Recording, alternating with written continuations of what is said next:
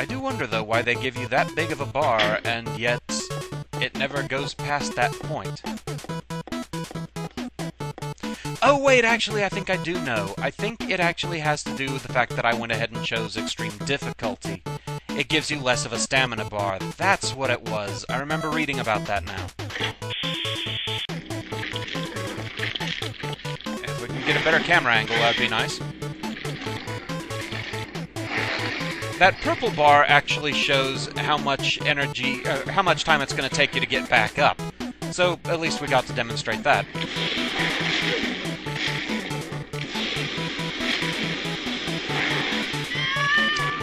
Okay, note to self, the flamethrower is not all that impressive. It looks nice, but yeah. Could just be that I was playing extreme difficulty.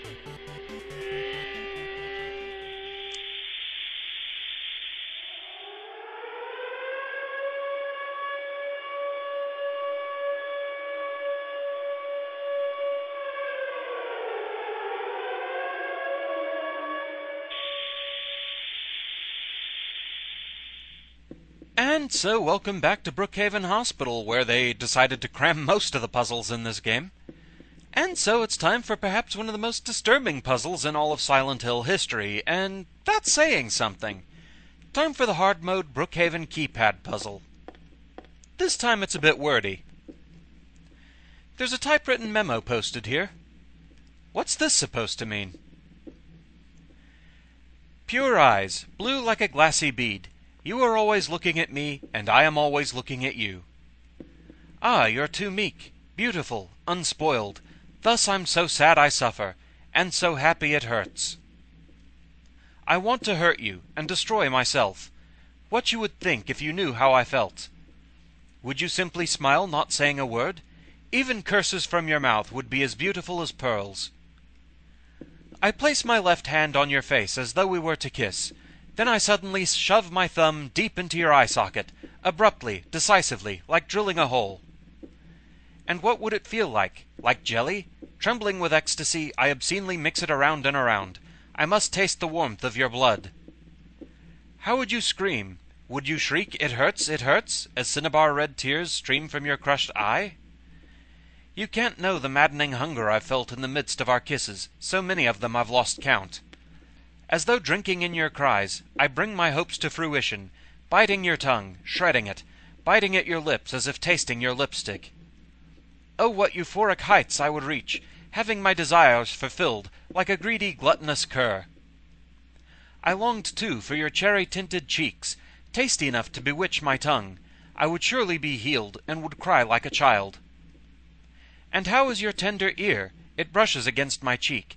I want it to creep up to my lips so I can sink my teeth into its flesh. Your left ear, always hearing words whispered sweet as pie. I want it to hear my true feelings. I never lied, no, but I did have my secrets. Ah, but what must you think of me? Do you hate me? Are you afraid? As though inviting you to the agony at the play's end, if you wish, you could destroy me. I wouldn't care. As you wish, you may destroy me. I wouldn't care.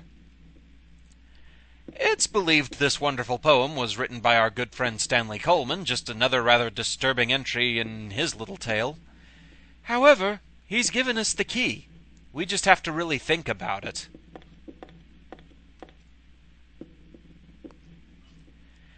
The poem is written from the point of view of, supposedly, Stanley talking to Heather. He is looking at us, we are looking at him. And Heather's face is thus represented by the keypad. Each of the buttons represents part of the face. So as we look over the contents of the poem, 5 different distinct motions are made. Poking the eye, drinking the bloody tears, biting the tongue, tasting the cheek, and biting the ear. This gives us 5 potential buttons. So we have to play a little game of one of these things does not belong. Poking, drinking, biting, tasting, eating. Thus, we have our theme. Today's secret word is cannibalism. Lovely! So, looking at the different things that were mentioned. First, he poked Heather's eye with his left hand, which thus would be Heather's right eye, which would be represented by the 1. But since that was just a poke, we're not concerned with that. But he did mention drinking her tears. It can be assumed that the tears dripped down to the key below. Thus the first number is 4. Next, he bites Heather's tongue. That would be the mouth. 8. Then he mentions tasting her cheek. Only problem, we're not quite sure which one. This is a 50-50 guess. It's always the same code, though, so you get it quickly through process of elimination. It would either be 7 or 9 where the cheeks are located. They want 9. Finally, he mentions biting her left ear, which he whispers into. The left ear would be 6. Thus, 4, 8, 9, 6. And it's unlocked.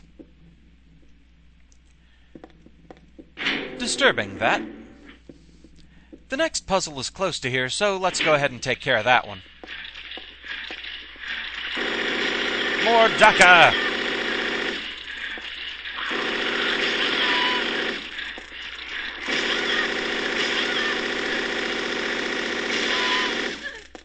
Okay.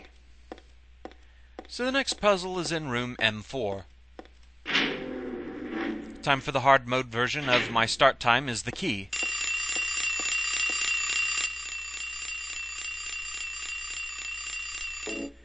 So, looking at what we have here, it looks like our time is 7:44.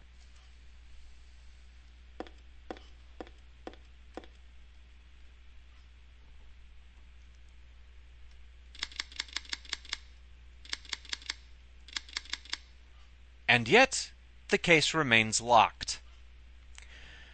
This is kind of a jerk move on their part, because there's not really any clue to this that I know of in the game itself. However, you have to put the time in as military time and assume it's afternoon. So basically, once you have your time written out, add 12 to the hours digit. And we get the instant camera. I really don't know if there's any actual clue that that's what you're supposed to do, or if you're just supposed to randomly guess that. If anyone knows if there's anything that directly points to having to use military time, do let me know, because really, it doesn't seem like there's anything. You know, they could have put some dog tags around or something. Something with a military theme. Even the note about the patient in the examination room doesn't seem to say anything about it. Kind of weird and random, that.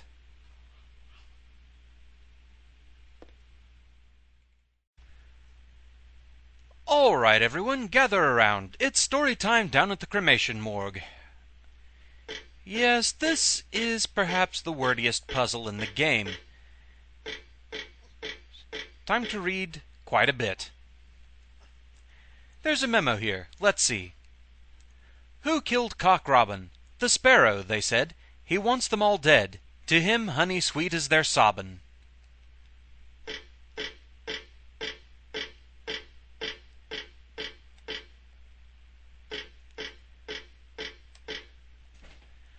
The owl who forgot the sky, resigned to his poor earthbound state, hungry or full didn't matter at all. He ate, and he ate, and he ate.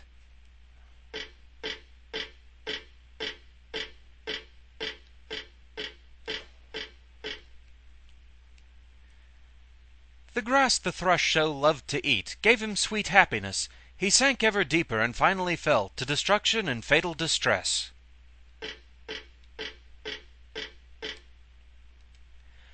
Cock Robin, who hid the key away, is ash in the oven, all right.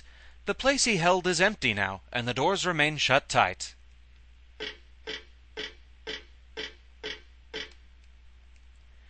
The lark's child lost all his words, and walled himself up all away, heart and mouth both locked up tight, in a cage where none want to stay.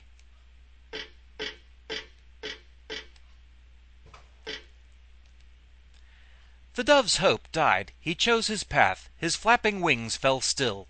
Drenched in scarlet here they lay, his cheeks pale white and chill.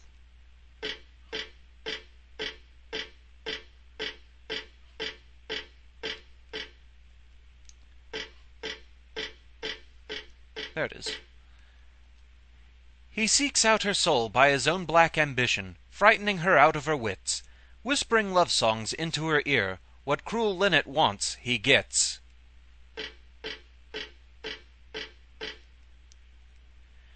The black rook is the praying sort, who hears the gods in the skies. His whispered petitions go on without end, and glassy and dim are his eyes.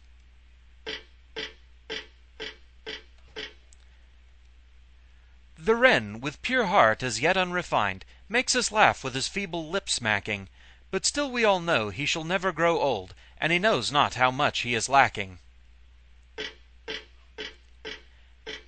And finally, the kite, hot, crazy, and panting mad, sweet shackles that tease and excite, death itself would drive him wild, red blood that turns milky white. So each of the bodies here represents a different bird. And then we have this on the oven.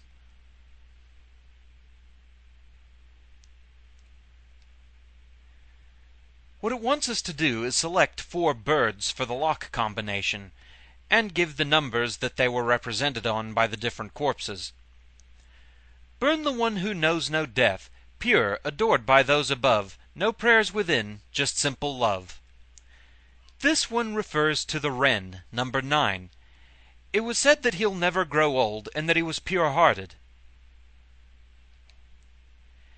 And now the pining hunter, the flames longing for his rebirth, a distant breath within the earth. This one refers to number 2, the owl.